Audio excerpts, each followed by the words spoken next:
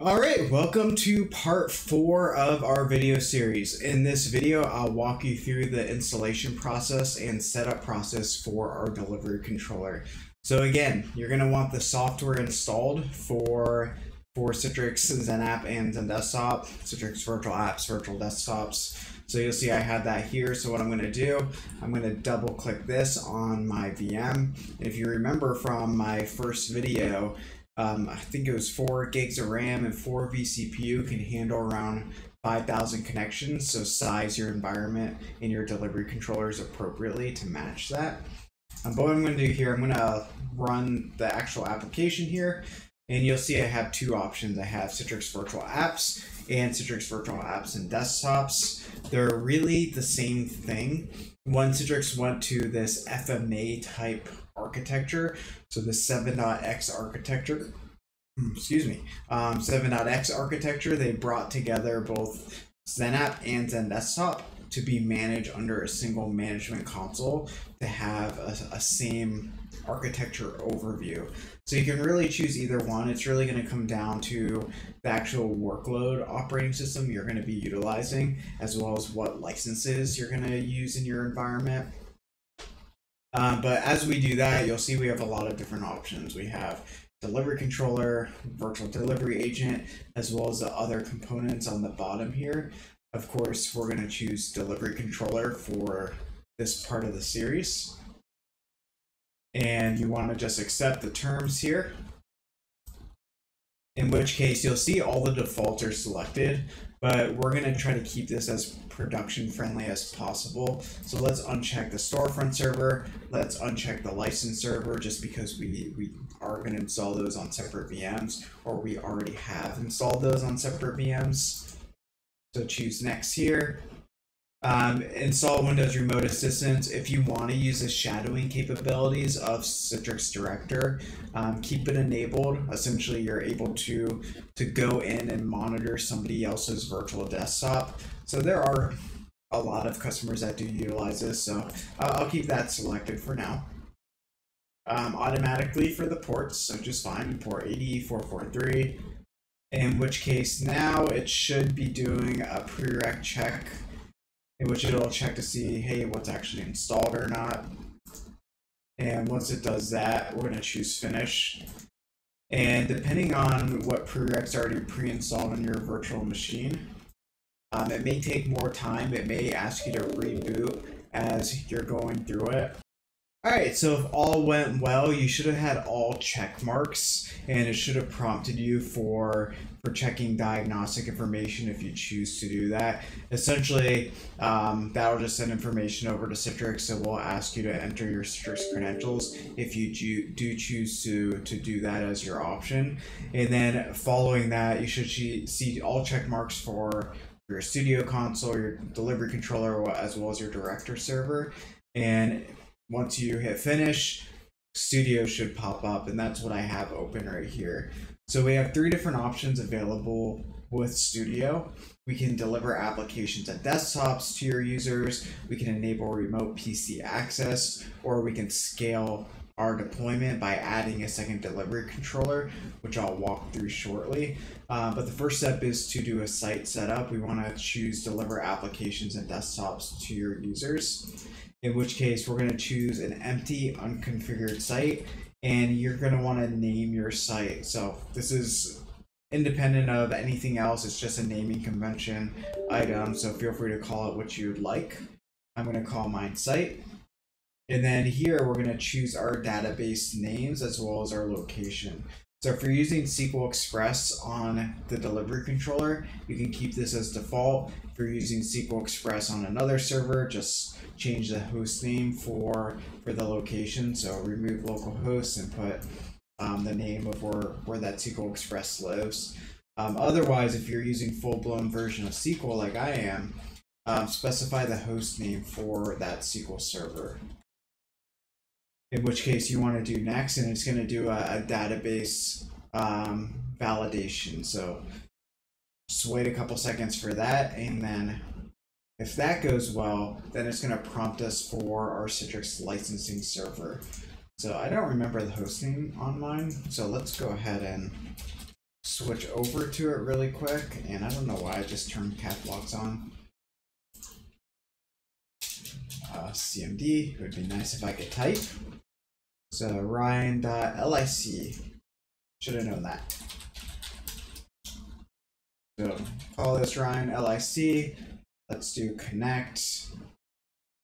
Yep, connect me.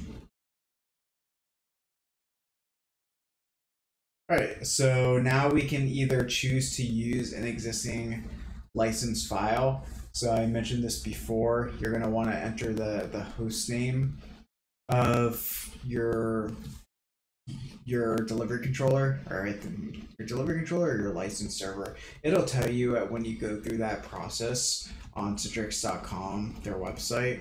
But for the sake of this video series, I'm just going to use the 30-day trial because I don't have a production license for my Citrix environment. So pretty easy. Just browse for the license file if you're gonna add your own, but I'll just use that 30-day trial. And then we're gonna choose finish. And you'll see it's gonna go through this process of database creation. It's gonna start setting up the site for us. And one important thing to note about your Citrix environment is it's so heavily dependent on your SQL databases. Every change you make in Studio is going to be stored in SQL. So I repeat, every single change that we make in Studio is going to be stored in SQL, meaning the delivery controller and SQL Server needs constant communication with each other. So what happens if the SQL database goes down? Well, now we can't make any additional changes to our Studio console.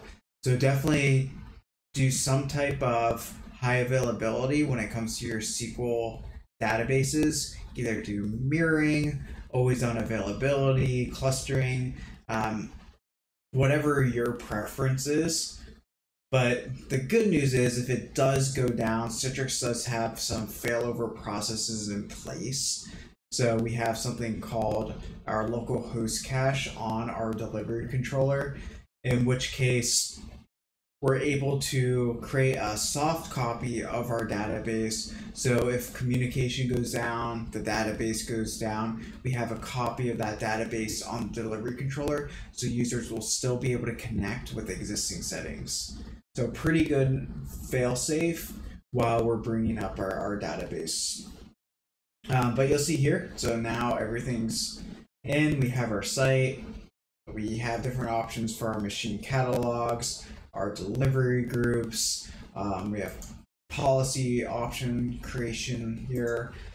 We have applications. We can create a hosting connection for image management, so and being able to power manage as well. And then we also have licensing here. So I'm going to go through these things in our next videos, but we need other components configured before we start the actual configuration of all of these settings. For example, we can't create a machine catalog because we don't have any agents, any Citrix agents, any workloads. So we'll go ahead and we'll stop the video for now. And in the next part of the series, we'll go in and install Storefront, and we'll move on from there. All right, so now let's jump on our second delivery controller and let's join that delivery controller to our site we just created. So again, it's going to be exactly the same process as before. We're going to run that ISO that we downloaded earlier. We're going to choose virtual apps and desktops here, in which case we're going to choose delivery controller. And literally it's the same process as before. We're going to choose what we want to actually install in here, the various core components. So we're going to deselect Storefront, deselect the license server, keep the rest there. We're not going to install SQL Express because we're utilizing our own SQL database. Let's do next for the ports and install. And again, it's going to go through the prereqs. It's going to ask for a reboot if you don't have the prereqs already there. And once you reboot, if it doesn't auto launch that creation again, relaunch the executable, walk through the same process, and it should pick up where it's left off. All right, so if everything went as planned, you should see exactly what I'm looking at right now, which again, it's asking for that diagnostic information, but I'll go ahead and skip that. And then on the finished screen, we should see all check marks, which we do. So good to go there. And now it's going to go ahead and launch the Studio console. However, unlike last time, this time we're going to choose option number 3. We're going to choose to join it to an existing site. So I'll just give that a second as this comes up. And it's going to be just a different process because we already had that database created. We already have a site there. So we're going to scale our deployment by choosing connect this delivery group to an existing site. So we're going to want to put the FQDN of your first delivery controller. So if you don't have that on hand, like I don't remember mine, let's go. You'll want to go ahead and jump over to that. Get the host name of it. And we're going to type that in here. So Ryan.-Citrix, Ryan.local. And yes, we'd like Studio to update the database automatically. And it should be joining to the site now. So if all goes well, when the end of the bar is done, it'll say, yep, gonna join to the site. And that should be all we need to do from the delivery controller side. So let's just give it a second here.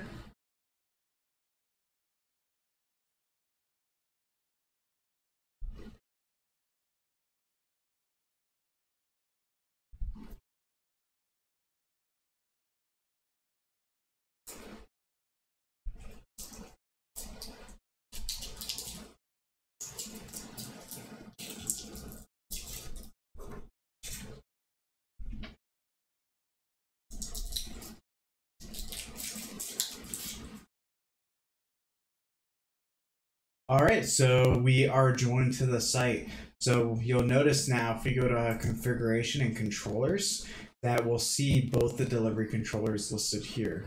So now we have 2 delivery controllers are in our environment, and now we're gonna wanna go through the next step, which is before configuring everything, since we don't have everything set up yet, so we can't really create machine catalogs and delivery groups, we want to install our agent on our actual workload, so our VDI, our application servers, as well as we want to set up our storefront server for that access.